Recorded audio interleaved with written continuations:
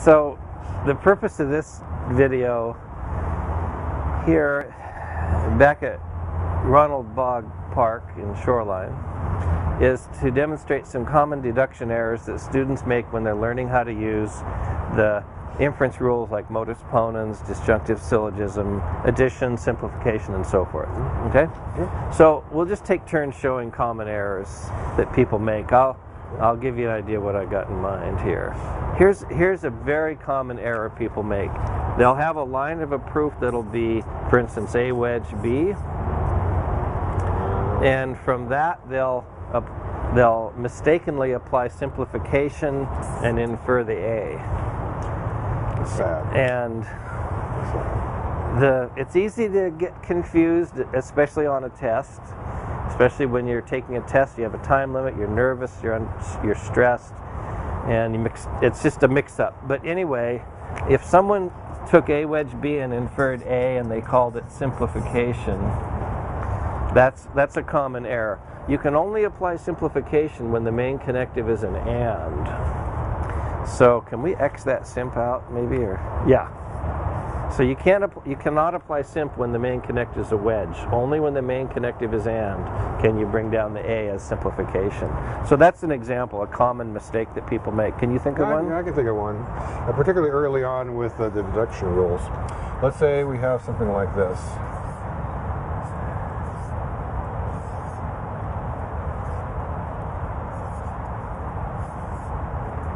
You know what the common mistake's going to be, don't you? Yeah. Well, oftentimes people see that there's a modus tollens almost there, and they think they're going to be able to do a modus tollens to get that. But technically, modus tollens demands that you have the negation of this consequent. So I'm really not going to be able to do modus tollens unless I have tilde s. I need to use double negation on this. So I'm not going to be able to do modus tollens right away. At least not the way the rules are being presented. And logic sometimes seems kind of picky. But what we're trying to do is, we're actually trying to come up with a proof for how to show that if the premise information is true, the conclusion is guaranteed. And when we're actually trying to come up with a proof, we really need to embrace really the details of the rules. And there's more than one way to set up rules, of course. But if you're dealing with a particular set of rules, we want to be as precise as possible. And I like the idea of modus tollens. It says if this is false, then that's false. And this is not the way you say tilde s is false. And this says s is true. So I really would need the double negation. I'd need a tilde s in here before I could do the modus tollens. Yeah, technically this may be equivalent to tilde s, but it doesn't follow the rule. And one of the nature of a natural deduction system is that each step follows a precisely defined rule, and it follows the rule exactly as it's written. And also, there are no gaps. Every inference in the system is governed by an exact rule. So the goal is a sequence of inferences, each exactly following an exactly defined rule with no gaps. And that's why if we don't follow the rule, it's not correct. I have students oftentimes tell me, well, it's obvious. Why do we just do it? Why do we have to do this extra step? Keep in mind that what seems obvious to you today wasn't obvious a week ago. And what seems utterly confusing and befuddling today may be completely obvious to you 2 weeks from now. And the person sitting next to you, or maybe your instructor, that person is going to see a whole lot of other things as completely obvious. So what seems obvious is kind of contextual. We really aren't asking, does it seem obvious to you that the argument's valid or invalid? What we're trying to figure out is a proof for it. And so we really don't want to say, just because it seems obvious that these two should lead to tilde p, that's not the point. Because frankly, that may seem obvious to a lot of people, it may not seem obvious to the others. We're actually trying to come up with a proof and not really relying on what seems obvious to us today. And the proof needs to simply be following exact rules exactly as they're written. Okay. So that's good. That's a good explanation. So let's try this. Here's a common mistake. Someone has A horseshoe, B wedge C, and then they have tilde B, and they mistakenly infer C by disjunctive syllogism on 1 and 2. So can you want to explain what the error is there? What this person is doing is using one of the inference rules on part of a line. The person is kind of ignoring this part and imagining doing a disjunctive syllogism here. Because this does fit disjunctive syllogism over here.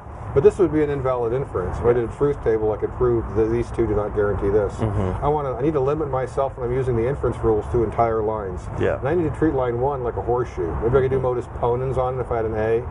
I might be able to use some other horseshoe rules, but this isn't going to work. Right. In other words, if you're going to apply disjunctive syllogism to a line, the whole line has to be P wedge Q. The P wedge Q has to be the whole line. It can't just be part of a line. And then the negation of the P lets you bring down the Q. But since this is only part of a line, we cannot apply disjunctive syllogism. That's why we say that inference rules apply only to whole lines, not to parts of lines. Yeah. Another one? Sure. Okay. You tell me what's going to happen here. See if some poor soul. I may not be able to. No, you'll see this.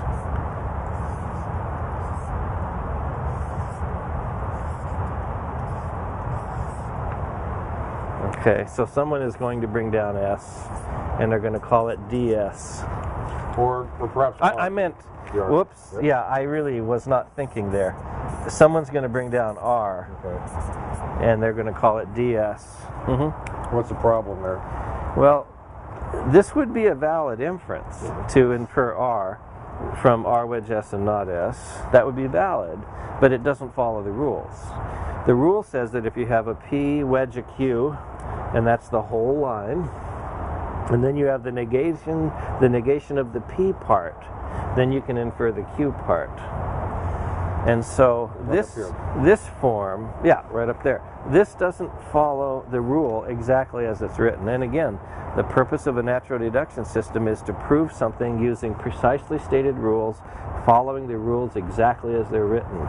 This doesn't follow the rule, so even though it's valid, it's not a correct move within the natural deduction system that we've defined. Now, if this were not R, we could bring down S. Okay? How about this one? We have a line H. Here's a very common mistake. Someone infers from H ampersand E, and they think that they're using addition. What's wrong with that? Well, you certainly can use addition, but this isn't addition. Addition uses a wedge. Yeah. So if this was a wedge, it would work out okay. Yeah. Because if H is true, then H or whatever this would be the case. So the problem here would be the person's confusing the ampersand with the wedge on this particular rule. Right. In other words, addition lets you take a line, bring it down, write a wedge, and add anything you wish. But it doesn't let you bring a line down and add an ampersand and add something. And you can see that's not going to be a valid move. Just because H is true doesn't mean H and D is true. That wouldn't be valid, would it? See, so that's a common mistake. Can you think of a common mistake? I got one other one. It's more subtle, and maybe it's not quite as intuitive, but I do see this far too often. I see something like this.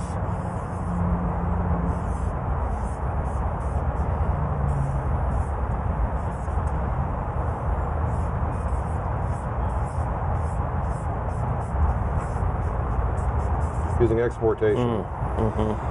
Now, exportation, you recall, has like POH, POH. The order of the letters are the same. And yeah, we have ampersands and horseshoes, or two horseshoes. Shall I tell them what the problem is, or do you want to? No, go ahead. Well, can I use your pen? You may. The problem here is with the parentheses. Why don't I cap the parentheses just aren't in the right spot. This, with the blue parentheses, would be correct exportation. If you want to go from the ampersand horseshoe to the horseshoe move, you want to have the parentheses be around this. Then the parentheses move over here. Just review the exportation rule, and I find that oftentimes if people want to use exportation, they sometimes don't realize the positioning of the parentheses is really important. Yeah, I think I can get one in down here. Okay. That's a good one. Here's a common mistake. Someone has an A horseshoe, a B, and then they have a B horseshoe, a C, and they infer C horseshoe A. Let me move.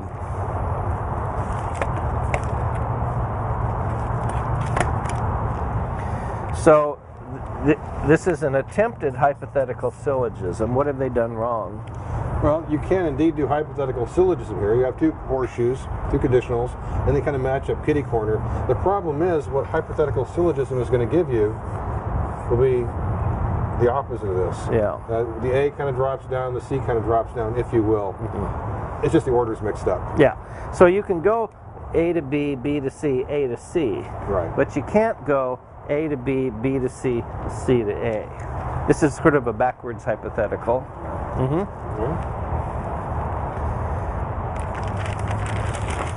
An obvious common mistake is for someone to go from A horseshoe B and B and then infer A. This is an attempt at modus ponens, or a misapplication of modus ponens. What have they done wrong? Well, it's an invalid inference. The fancy name would be affirming the consequent. If they had these switched, it'd be a perfectly good example of modus ponens. You might imagine a counterexample. If it's raining outside, like here, the ground will be wet. Let's pretend that's true. And let's say that the ground is wet. Does that absolutely guarantee that it's raining outside? No. No. Not at all. The ground maybe it rained 5 minutes ago. So the premises, or these two lines, are not guaranteeing that. Yes, it's not valid, is it? No. And it doesn't follow modus ponens, because modus ponens says if you have P horseshoe Q and then P, you have to have the P part of the P horseshoe Q, then you can infer the Q. So, you know, from P horseshoe Q and the P part repeated, you infer the Q.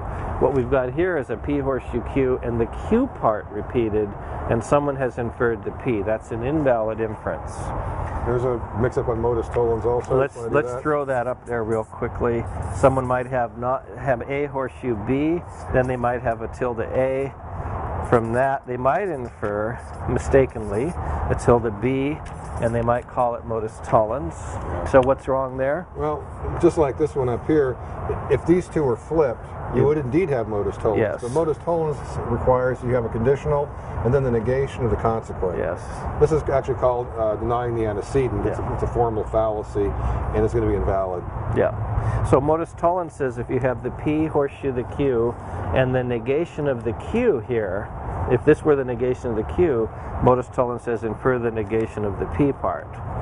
So this is sort of a backwards modus tollens or something. You've got the P horseshoe Q and the negation of the P, and someone has inferred the negation of the Q. Does not follow the rule.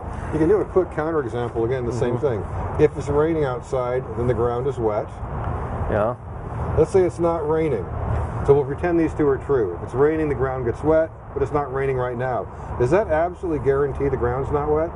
Somebody will be washing their car out there, soaking its... Yeah. So it's going to be a bad argument. Same as this one. Not valid. This isn't valid. This isn't valid. And as Mark said, this is technically this is the fallacy known as affirming the consequent. It's one of the formal fallacies. This is the formal fallacy known as denying the antecedent, and they don't follow the rules. So again, it's a rule-governed system. The rules are very exact. They're exact on purpose, and the idea is that everything is proven using exact rules followed exactly, and that's why you have to follow them to the letter, so to speak. Yeah. So those are some common deduction errors. We hope that helps you as you learn how to do proofs.